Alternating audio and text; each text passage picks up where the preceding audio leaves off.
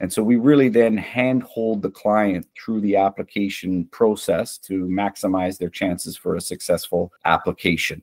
And then ultimately get them that passport at the end, or say residency permit, which can either stay as a residence permit or eventually lead to a citizenship.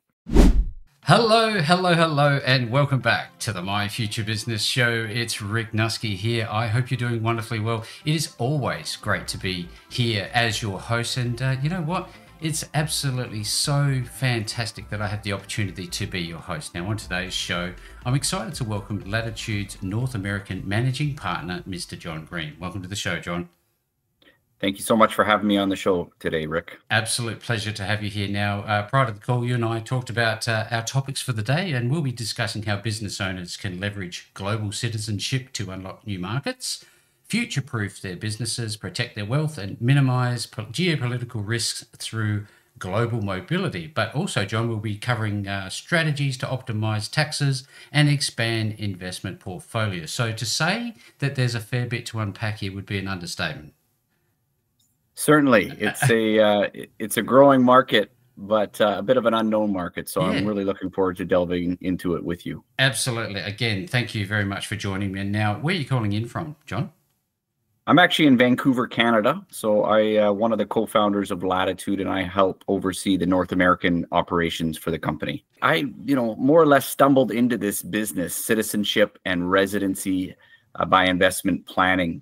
And so I come from originally a real estate marketing and sales background. I used to work for a company here in Vancouver that really helped to pioneer the art of the pre-sale when it comes to project real estate. So selling out a building in a whole day, back in the early 2000s, before it was even heard of, the kind of the art of the pre-sale, so to speak.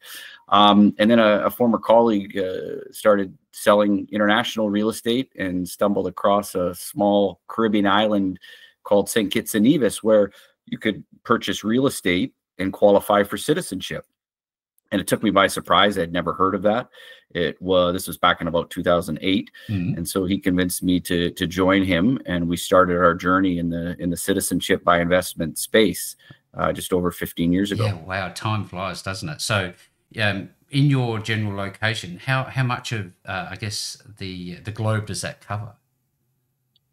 Yeah, so we offer programs pretty much around the world, everywhere from here in North America with in Canada, we offer the startup visa. In the US, the EB-5 program. We offer 5 Caribbean citizenship by investment programs. And then, of course, we offer programs in Europe as well. So both the golden visas and the citizenship by investment program offered by Malta, which is Europe's only citizenship program. And a few other countries we get involved with from time to time as well. Now, we've done a fair bit of research, and before we jump into that, I also know that you have some hobbies and some sports, but before we jump into the call, tell me about your golfing and your hockey. I know that you also enjoy a bit of skiing along the way too. Well, that's right. I'm Canadian, right? So I have to play hockey. I think it's in our blood, our DNA, so to speak. Yes, so I grew up playing the sport as well as skiing on the local mountains and up at Whistler Blackcomb, which is, got spoiled with that, and continue to play hockey to this day, what we call a beer league, which is just an adult recreation league, but it's a lot of fun. It's great exercise. It's good camaraderie with your teammates. And in the summers, I get to hit the golf course, but not quite as much time as I used to before kids. Kids kind of slow you down a little bit with golf because you don't always have that 5 or 6 hours to dedicate to a golf game on a Saturday. It's kids sports now have overtaken my life. Oh, I love it. Your spare time is their time. 100%. That's a great way to put it. I love it. Now, I tell you what, when it comes to golf, if you want to core your golf course or your lawn, come see me. I'm able to help with all of that. But I know that there's some great, nightlife and food in your location. Tell me a little bit about that. Do you have much time to enjoy a meal now and then? I do. It's Vancouver is really a smorgasbord or a melting pot of cultures. So a lot of people from all over the world come here. So you have a lot of different food influences. Certainly sushi is one of our, I think one of the dishes or cuisines that does, that you have so much options, so many different choices. And it's fantastic here. It's fresh. Of course, we're a city on the ocean edge, and so we get a lot of variety. And I'd say sushi is probably my favorite and go-to meal. Oh yeah, I'm hungry already. Now, as a managing partner, I know that you'd be fairly busy most of the time, but do you make time for yourself, and how important is having some free time to you? Well, it's extremely important having that work-life balance, right? So I love my job. I'm passionate about it because we're helping clients achieve an important objective and goal in their life, and through diversification of their citizenship or residency.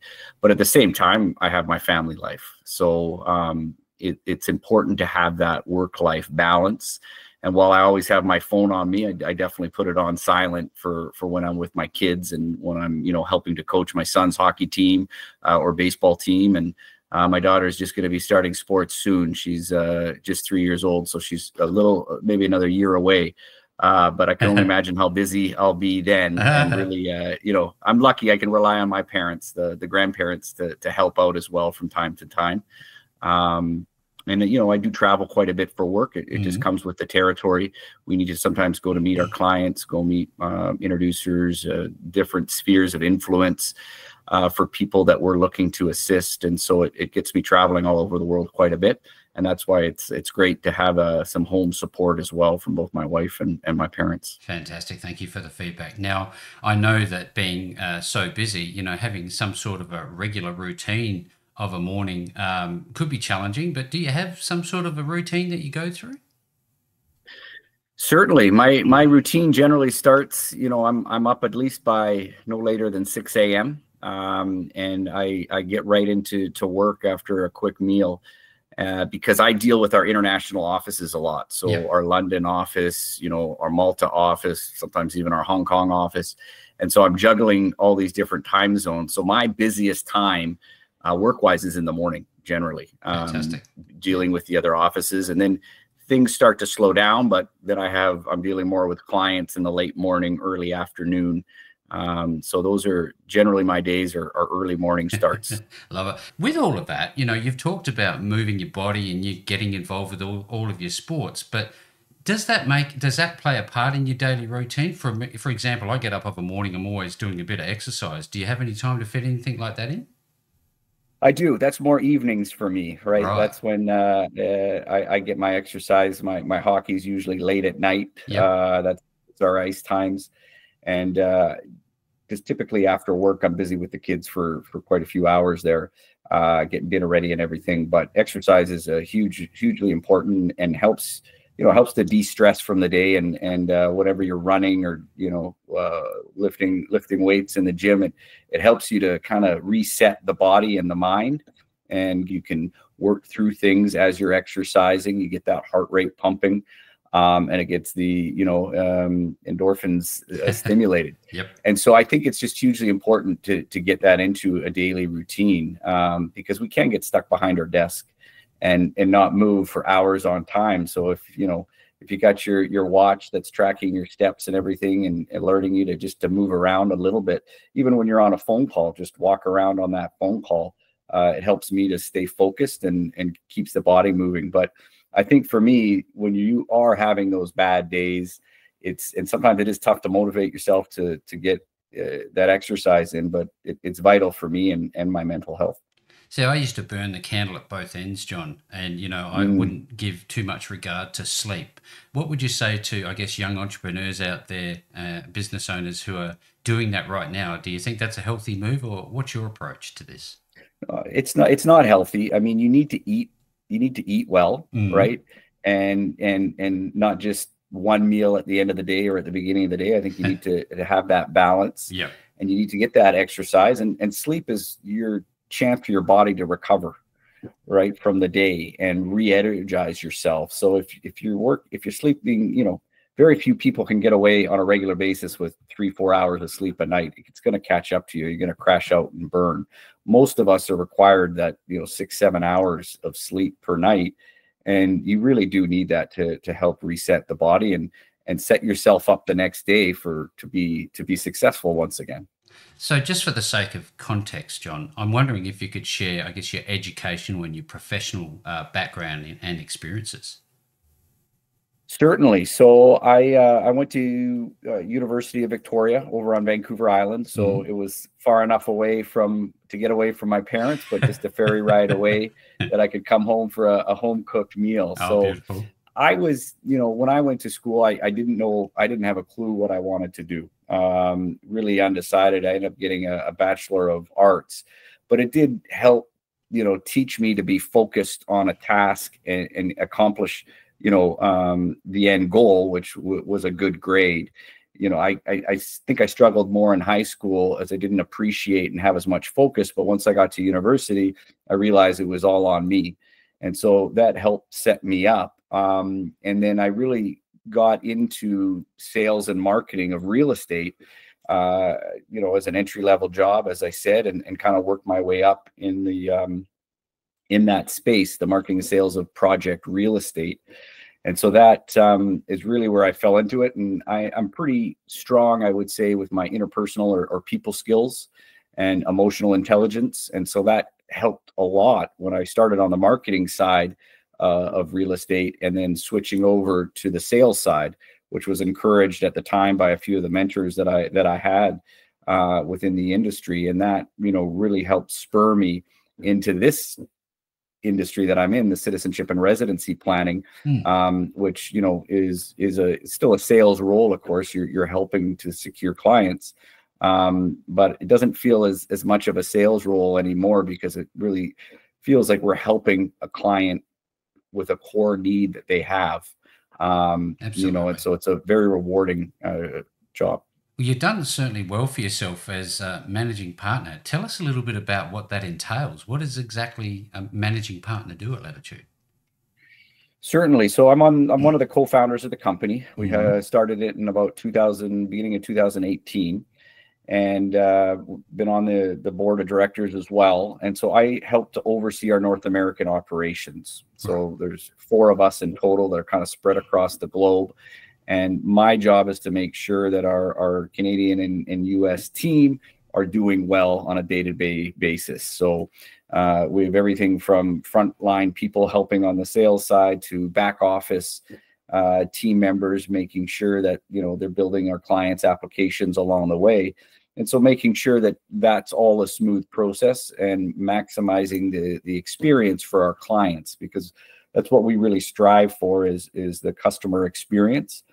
Because the best, the least expensive way to generate a new client is through referrals, right?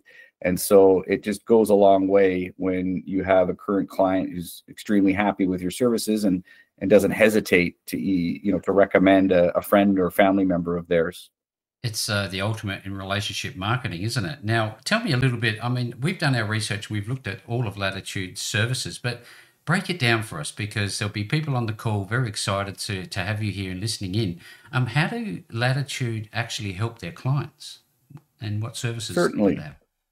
So there's a few sides to our business. The main side of our business is helping individual clients and their families obtain a second citizenship or a residence permit through investment-based programs.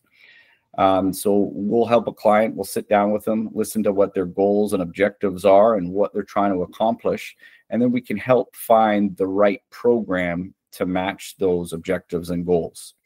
And so we really then handhold the client through the application process to maximize their chances for a successful application.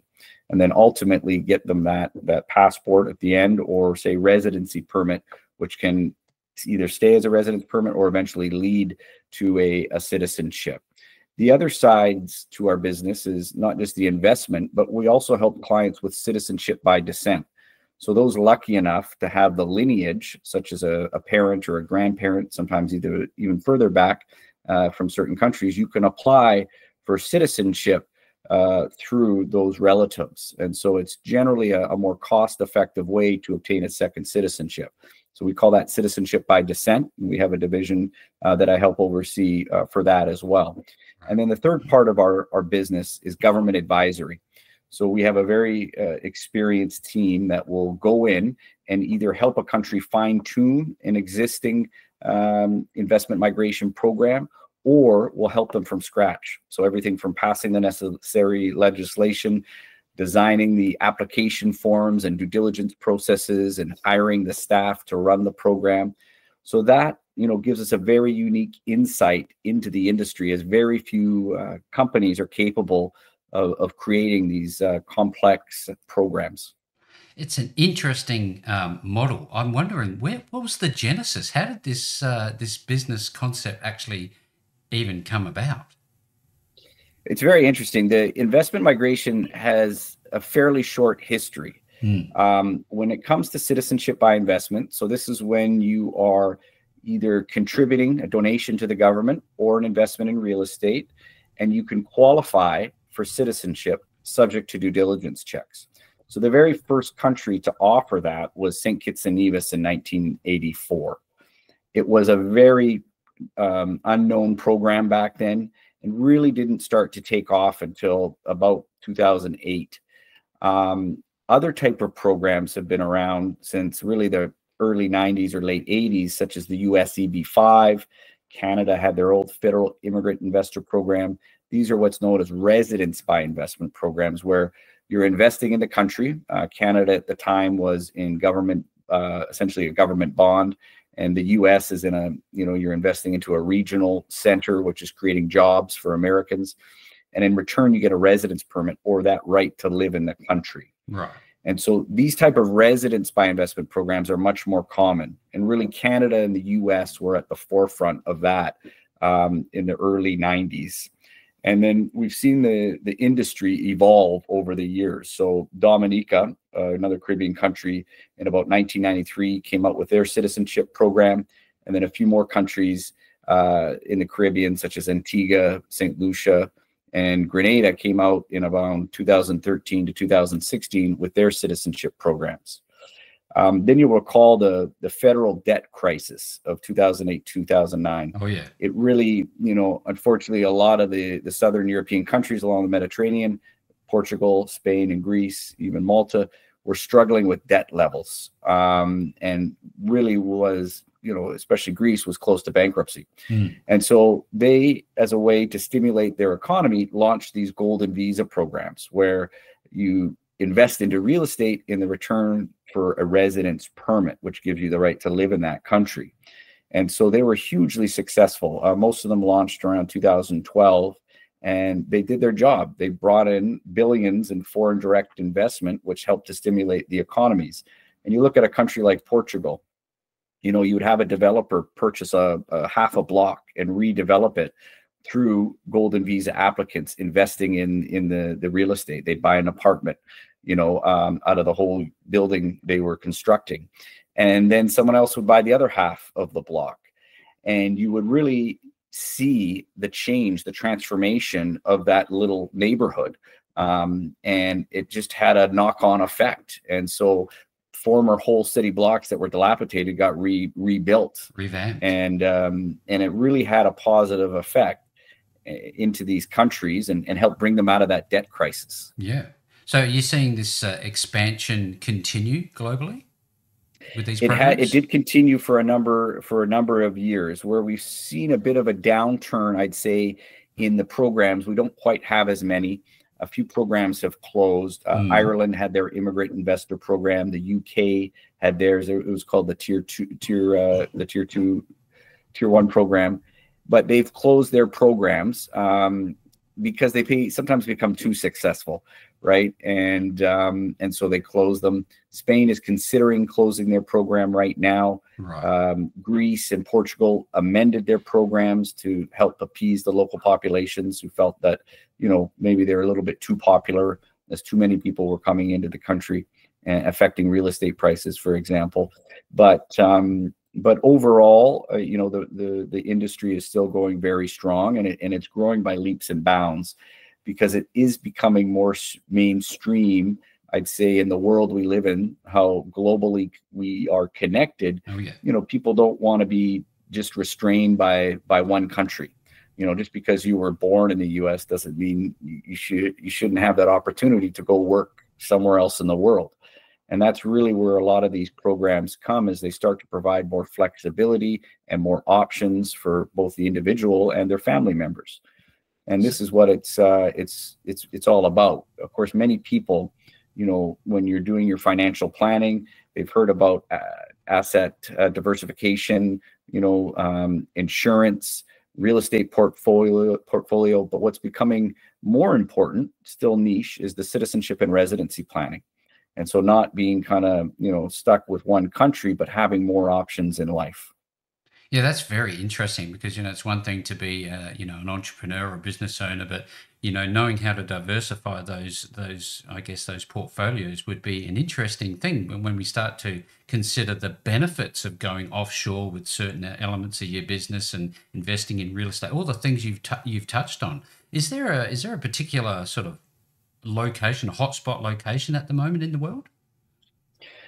Certainly. Well, it all depends on our clients and their particular situation, and of course their budget, Right. And what their goals are in time frames. So some clients are wanting immediate solutions, and others are more comfortable with the longer journey. And I'll just give you two examples. We have the Portugal Golden Visa, which is an investment into a venture capital fund from 500,000 euros. Mm-hmm. But currently the government is a bit backlogged. They're taking about 2 to 3 years to process applications. Right. So some clients don't mind because, they're not in a hurry. They maybe don't want to leave their home country, but they know they're starting the process and they're setting themselves up later on in life. But for some clients who may be more in a hurry, they might want to consider the Malta Citizenship by Investment Program, where you're making a significant contribution to the government of Malta, and subject to stringent, and I do stress that, stringent due diligence checks, you're granted citizenship in about 18 months. And so that's a hugely popular program for maybe our higher net worth clients who can afford the price tag, because it does come in around €1 million. So it's not for everybody, but it is that ultimate solution, because it's a fairly quick, really the fastest path to citizenship in the EU in about 18 months. And then, of course, once they're a citizen of Malta, should they ever, them or their kids ever want to go live in another EU country, they have that right as an EU citizen. There certainly seems to be a lot more opportunities to help developing countries as well, to open up new markets. What are the popular ones? Certainly. So, we see in the Caribbean, we have 5 citizenship by investment programs. As I mentioned earlier, St. Kitts and Nevis was really the world's first. But these programs, and the other ones, as previously mentioned, Dominica, Grenada, St. Kitts, St. Lucia, and Antigua, these programs that they developed in the last 10 years or so have become hugely important for their economic prosperity. So they do represent a large portion of their GDP, as they're bringing in a significant amount of foreign direct investment into the country.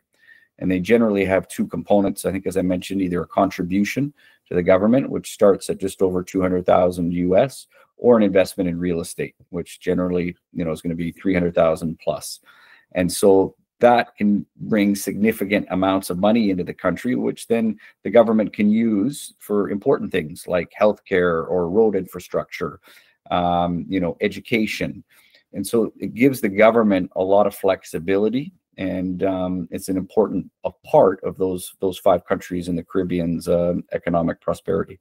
So when a business owner comes to you and they want to, do all of the things that Latitude is offering, I guess, how do you identify what's best for them, and how is it that you go around reducing, I guess, the risk profile for that client?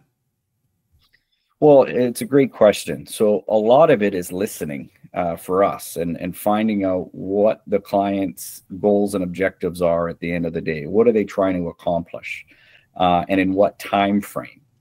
And of course, what's their budget, what they're comfortable with? Are they interested in providing a contribution to the government that's non-recoverable, or are they more comfortable with a real estate investment?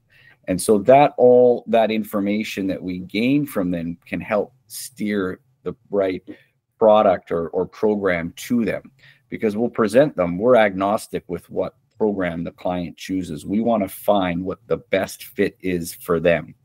And this is one of my favorite examples I give is when I had a prospective client asking us about the Malta citizenship program, which is, quite expensive at about €1 million for him and his wife. And I looked at their last name and I recognized it as being Italian. So I asked them if they had ever looked into citizenship by descent.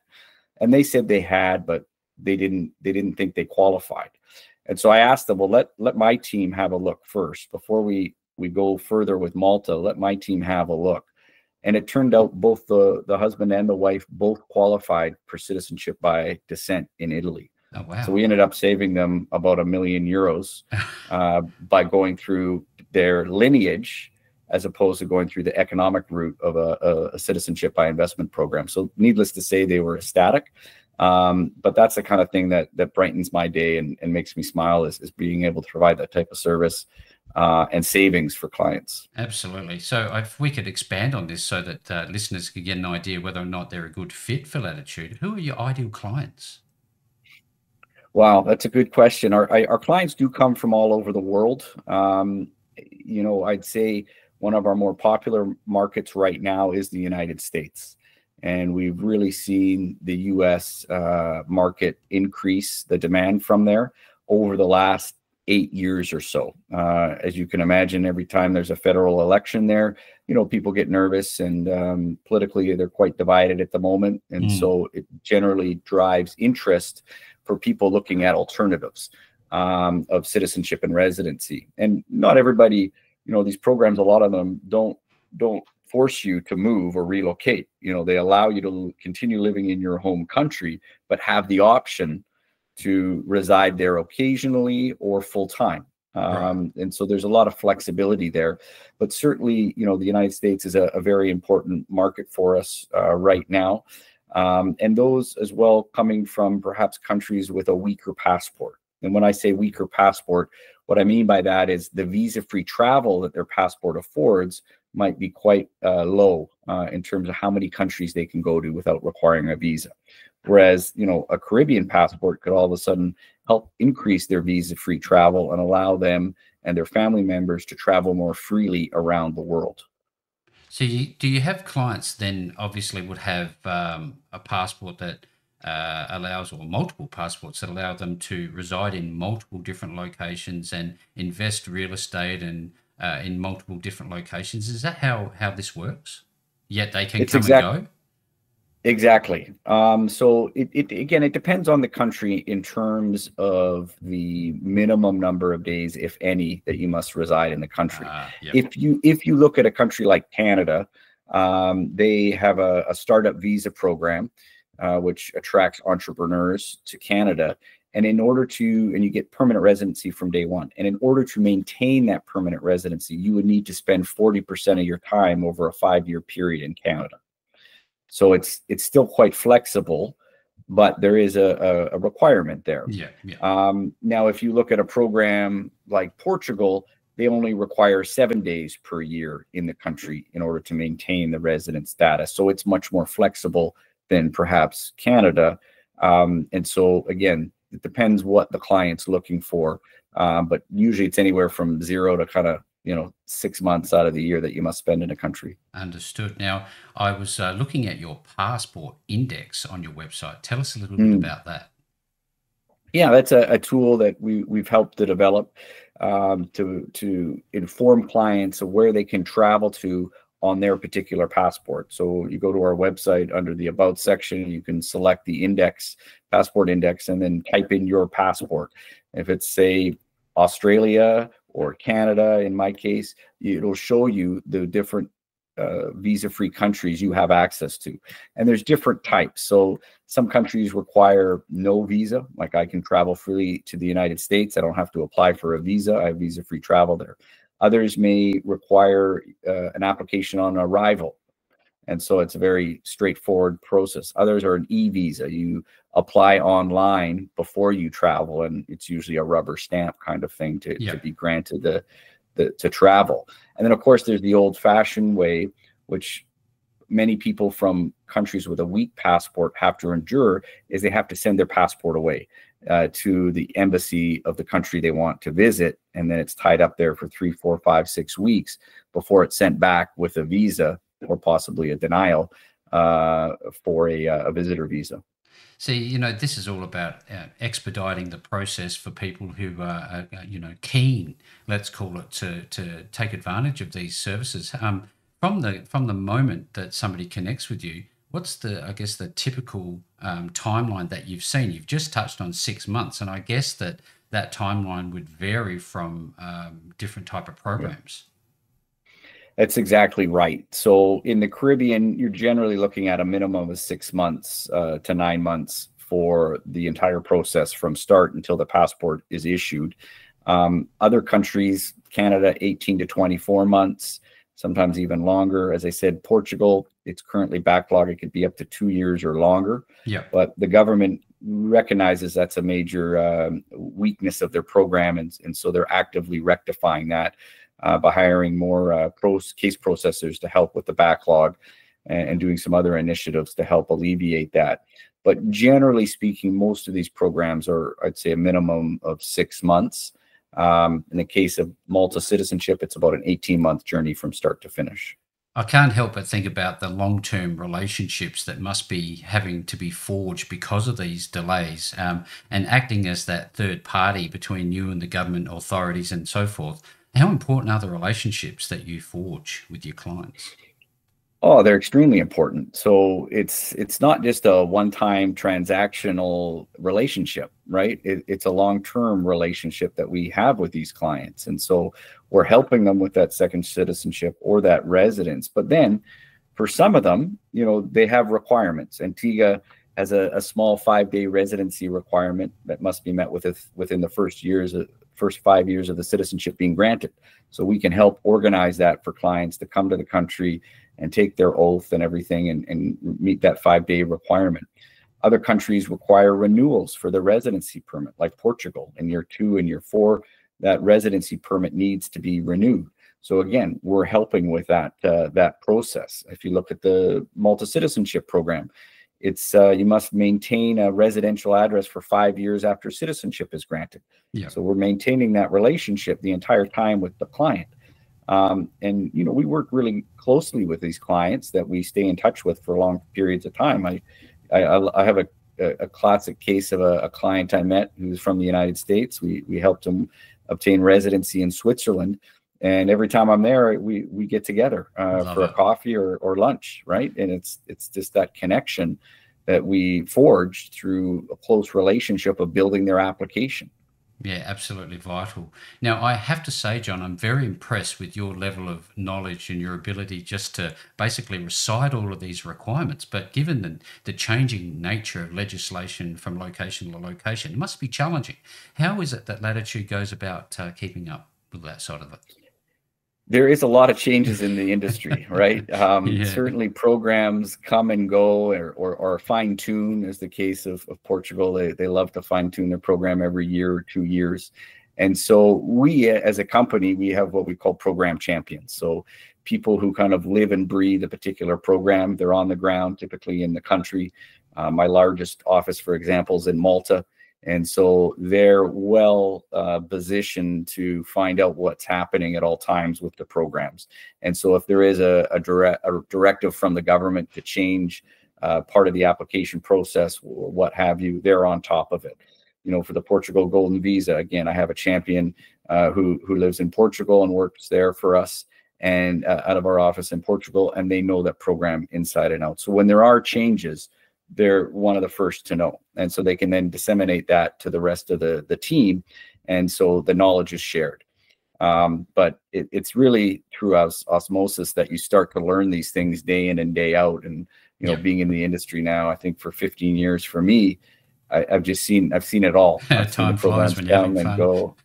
It does. Yeah. But you just stay on top of it. You have to, right? You have to be able to provide accurate and timely information to your clients. I'm loving this call, John. Thank you so very much. Now, this doesn't happen in isolation.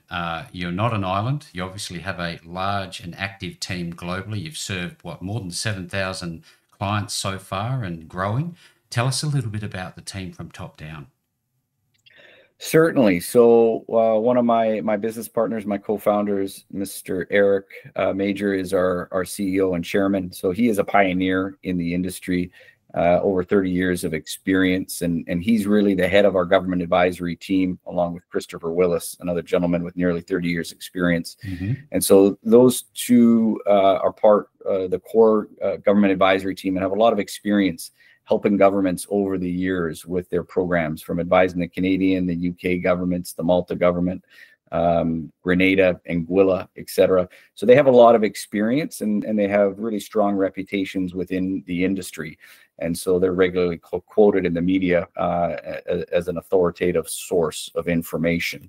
And we also have another co-founder, Ryan Darman, in our Malta office, who's instrumental in keeping all of our knowledge on that program and that important jurisdiction for us, both their permanent residence program and their citizenship program. So those are really some of our key team members. Yeah, there's lots there, that's for sure and certain. I'm very excited for anybody who's listening in this call today. By the end of it, you'll know exactly what you need to do to learn more. But you know, we talk about onboarding as, you know, some sort of just a quick and easy process. I suspect this would take some time. I'm wondering if you could explain, as we get to the pointy end of the call, the onboarding process. Certainly. So once a client, we've kind of narrowed down what program they're interested in, we'll then go through the onboarding process. And so this is essentially a more in-depth, know your client, KYC. We have them fill out a document, send it back along with copies of their passports for all family members, as well as a proof of residential address. And then we'll actually run our background checks on all prospective clients before accepting them. So, 90% of people pass with flying colors. There's nothing in their background. Another 5%, we need to dig a little bit deeper. There's something there that might have raised a flag, and so we'll investigate that a little deeper. And then about 5%, or probably even less, slightly less, we reject because either they don't have a high probability to be accepted for the program, or they're a reputational risk to our firm. And so, we don't want to be submitting applications unless we're very confident they're going to get approved, because that affects our reputation, not just with the client, but with the government as well. If we're consistently sending them bad applicants, they're not going to be happy.